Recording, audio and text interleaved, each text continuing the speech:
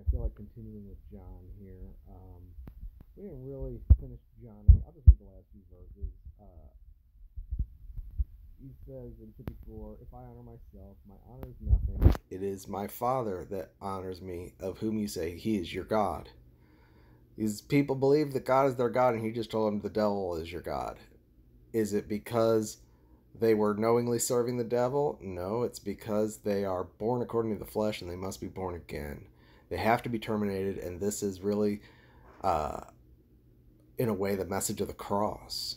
Again, if you give the flesh a pass in the service to God, you bring strange fire on the altar, and you pollute the things of God. And you actually, everything you do really strengthens the enemy's work against the church. We have to see, before we can really serve the Lord effectively, we have to see what the flesh is. There's nothing we can do about the flesh, but we've got to come to a place where we learn that the flesh is in opposition to God and had to go to the cross.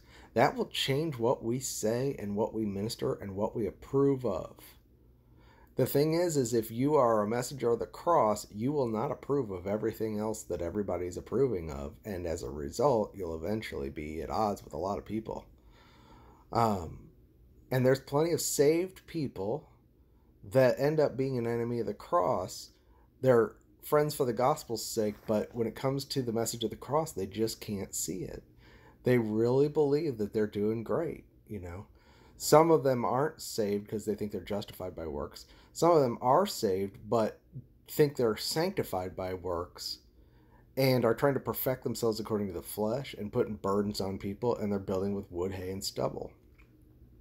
And the more they build with wood, hay, and stubble, the more they strengthen the flesh. And the mind of the flesh is enmity against God. The carnal mind cannot be subject to God. It will be in opposition to his word. It will be in opposition to the truth. So there are a lot of saved people that can be temporarily used by the enemy to oppose truth. You know, all of us at any point. I remember when I got saved, I thought that I was special, so God had called me, and that meant that God was going to use me to do something great. And I was taught that in the charismatic church, and that he was going to use my gifts to do some supernatural thing. And we had all kinds of megalomaniac dreams about having a ministry that was big, you know, sweeping the whole earth. And I remember you couldn't talk to a person in that church that had a coffee house that wasn't going to have a coffee house chain that covered the whole earth, and that every time anybody went into their coffee houses, they would just be struck by the glory of God and fall out. You know, that is delusions of grandeur from an unchecked flesh. And that is what we saw so much in the charismatic church, was that everybody was going to launch some big crusade and sweep the earth, you know. Why? Because their flesh, they were not told that their flesh needed to go to the cross. They were told that their flesh was going to be used to serve God. And what was praised and honored in that camp was actually things God despised. The things that are honorable to God are the things that are honorable to man, God despises. And, you know, I just remember, well, everybody was so ambitious, and they were all wolves. The wolfishness and the ambition go together.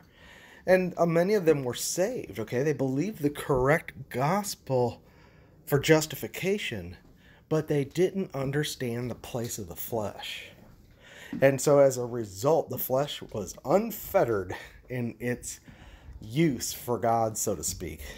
And it was used by the devil. There was more demonic activity in that place, oppression in those circles, strife, earthly, sensual, and demonic wisdom, backbiting, gossip, by all these supposedly godly people. And it's because they didn't know that their flesh needed to go to the cross. They were trying to use it to serve God. And in Galatians it says, if you sow to the flesh, you'll from the flesh reap corruption. And he's talking about the religious flesh there. If you keep trying to perfect the flesh Instead of assigning it to the cross and saying, I'm crucified with Christ, it's no longer I who live, but Christ who lives in me. The life I now live, I got to live by the faith of the Son of God who loved me and gave himself for me. If you don't have that, you are going to be sowing to the flesh, strengthening the flesh, and then reaping corruption from the flesh. And eventually the whole church was just full of corruption. And then there were big problems that came in, sin and all kinds of stuff. It starts out with envy and pride and provoking one another, ends up biting and devouring one another, and on the way, there's all kinds of demonic stuff because the flesh is not put in its place. And that is not a matter of beating your flesh or trying to abstain from certain things to weaken the desires of the flesh. No, it is a matter of seeing what the flesh is and reckoning on what the Bible says about it. God does not have a demand on me. I must enter into rest. God wants Christ to be manifested in me, and my flesh is in the way, especially my religious flesh. And that's what Jesus was dealing with here with these Pharisees. They thought they were sons of Abraham genetically, which they were, and they thought they served God, but they were actually serving the devil. How does he know? Because they want to kill him. The hatred in their heart manifested who their God was. So he said, it is my Father that honors me, of whom you say he is your God. You've not known him, but I know him, and I should say I know him not. I would be a liar like unto you, but I know him and keep his saying. Your father Abraham rejoiced to see my day, and he saw it and was glad. Then the Jews said to him, You're not 50 years old. Have you seen Abraham? Jesus said unto them, Verily, verily, I say to you, before Abraham was, I am. And Chuck Missler always said, this is where they underline your Bible for you. In case you missed the implication of what he said, they underline the Bible by saying, they took up stones to cast at him, but Jesus hid himself. They were going to stone him for blasphemy because he said, I am. And when he said, before Abraham was, I am, he's telling them that he was the voice at the burning bush when Moses turned aside and there was a bush that wasn't consumed, made of acacia wood. Acacia wood is a type of the flesh, the cursed flesh. It was, I think the thorns were made from acacia wood that crowned Jesus. Acacia wood also, I think, the Ark of the Covenant was made of acacia wood, which signifies the humanity of Jesus, right? But the fact that it was burning with fire but not consumed struck Moses. And he's like, what is this? This bush isn't burning out. There's a fire there. And that is a picture of grace, that the way God works is to manifest Christ, not consume your flesh and use your flesh as the fuel. That fire was burning on its own. It didn't need the thorn bush to provide it fuel. So the thorn bush was just sitting there and really became a lampstand to hold the fire without being consumed. And that's what we are. And that's where Moses was called. And he said, well, who should I say sent me? And he said, I am that I am. So this is Jesus saying, even before Abraham, I am. I am. This is a direct claim to deity. And incidentally, Jesus said in John 1, no one has ever seen the Father. Only the only begotten Son who's in the bosom of the Father has declared him. And that is true throughout the whole Bible. Every time you see God manifested, it's actually not the Father, but the Son. Jesus Christ was the one who walked in the garden with Adam. Jesus Christ is the Word that flung forth the universe. He is the one in whom everything was made, and by whom everything was made, and through whom everything was made, and everything is held together in him. He is the light. He is the framer of worlds. And he is the one that appeared. No one has ever seen the Father. Only the only begotten Son who's in the bosom of the Father has declared him. And that is true of all time. Now, eventually, when we are in eternity, we apparently will behold the Father. And he's not something separate from Jesus. Jesus is in the Father, and the Father is in Jesus. It's a mystery. There's a co-inherence. the triune God, the 3-1 God. And this God incarnated himself in the Son and is standing there telling the Pharisees that they don't know him, they serve the devil, their flesh is condemned, needs to be crucified. And then he points them back to the burning bush, which is how we serve God. Not based on our ability, not based on us providing any fuel to that fire. We're just a thorn bush. But the fire burns and doesn't consume us. And that's what we are. If you're going to serve God, that's what you need to be. And that is after 40 years after Moses had killed an Egyptian, trying to take matters into his own hands. He thinks he's going to save Israel by the strength of his own flesh. He kills an Egyptian, and then he has to flee. And he's gone on the backside of the wilderness for 40 years, being bottomed out. All of his confidence was stripped. He had been trained in Pharaoh's household. He knew how to fight. He knew all the mysteries of Egypt. He was raised as a son and an heir. He was a brother to the Pharaoh. And yet, he had to be bottomed out. By the time God gets to him 40 years later, he's like, I can't even speak. You know, I stutter, and I'm not the one you should send. All of his confidence was gone. That's the mark of someone who has seen what the flesh is and been dealt with to see that the flesh is not useful to God. I'm just a thorn bush. That thorn bush was a picture of Moses, and the fire was a picture of Christ. And really, the bush was also a picture of Christ in his humanity, because he didn't live by the power of the flesh. He lived by the power of the Spirit. And that's what he wants for us. But we have to see that this does apply to us. That if we think we know God and we think we serve God, and yet we have not reckoned that our flesh is really for the devil and the law of sin dwells in it, and we were children of wrath by nature, and we think that we were just fine and then God called us and now we just get to be used by God, we're like Moses before the 40 years. We might strike an Egyptian, but we're not going to have any victory for God. And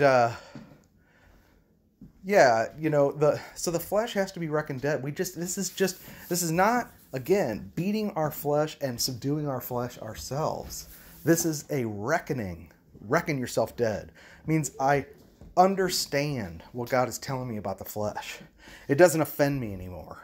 I remember when I first read Watchman Nee years ago, it offended me. He was talking about the cross, and that just offended me. Now, I'm not suggesting his ministry, but I just remember he was one of the first ones that really talked about this that I had read. And at the time, I was puffed up in my religious flesh. I thought I was going to do something great for God. That message was offensive. And I've met so many that become offended by the message of the cross. No, I'm a servant of God. What are you talking about? I'm going to do great things for God, and I have been doing great things for God. And then eventually they end up hating you. You know, so the flesh, if it's allowed opportunity, will serve the devil. And if you don't believe me, just sow to it for a while and watch what happens. How do you sow to it? Try to perfect yourself by religious righteousness. Try to be a servant of God without reckoning it dead, without viewing what it is, without accepting the full truth of redemption and why Jesus had to die, and what does it mean that we were crucified with him. Why did he have to terminate us if we were fine? Couldn't he just given us a law that we could be righteous by following the commandments? No, if righteousness were to come by the law, Christ died in vain. Nope, he had to crucify us. He terminated the Adamic human race. He's not using it. He's calling us out of it, and he's starting something new in our spirit. That is what he's wanting. He's wanting the living water to come out. Until the living water comes out, there's no service to God. And for that, you have to be thirsty enough to come to him and drink. And if you come and drink, he's going to show you the full spectrum of truth to reveal not only who God is, but who you are. And you need to be able to still keep coming boldly to the throne of grace, even though he starts to show you that in your flesh dwells no good thing. And a lot of people get really down, because the Lord will bring them through 10 years of showing them what's in their flesh. Hey, 10 years is better than 40. Moses had 40 years, Jacob had years and years and years. Transformation takes a really long time. Transformation to take us out of the strength of the flesh, which is the true circumcision.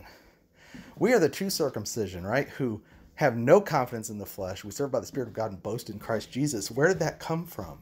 It came from God enlightening us to see what we really are.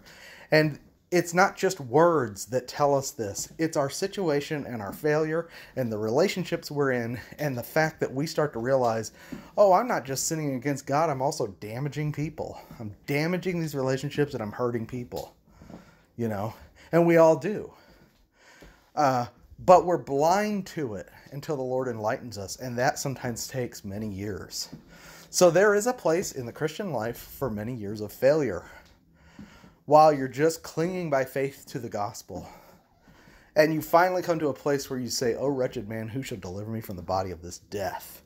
Now you start to understand the message of the cross. Oh, I am crucified with Christ. I had to die to the law. I, through the law, died to the law so that I might live unto God. I'm crucified with Christ. And now it's got to be Christ in me. Well, how is that? How's that happen? I live by faith in the Son of God. I got my eyes off all my ambitions. I used to think the Christian life was you get saved and then you go figure out what you can do for God. I got emptied out of all my ambitions and finally thought, it got to a point where it's like, I just hope I'm saved. I would just be so satisfied if I could have assurance in my heart that there's really no condemnation and that I have peace with God. Because look at me. God can never use me, And that's where I reached about 5 years ago. I just bottomed out and bottomed out and bottomed out. And then all my hopes were dashed. I no longer had a hope of serving God. It didn't even occur to me to serve God. I was seeking God strictly for the peace. I just needed peace with God. I don't care if I ever do anything. I don't care if anyone ever accepts me. Lord, I just want you. I'm hungry and thirsty for you. Then he began to fill me with little streams of water and refreshed my soul. And every one of us has to go through this, or we are an enemy of the cross. We are an enemy of the cross even when we get saved. Our God is our appetites, We just want to do something great because we think we're great. And that's probably why God saved me, because I'm so great. No. Christ is great. And God is interested in Christ being manifested. You're a thorn bush. So, I'm going to leave it at that. I didn't know where I was going to go with this. I thought I was going to get into John 9, but I think I'm going to leave it here. Have a good day.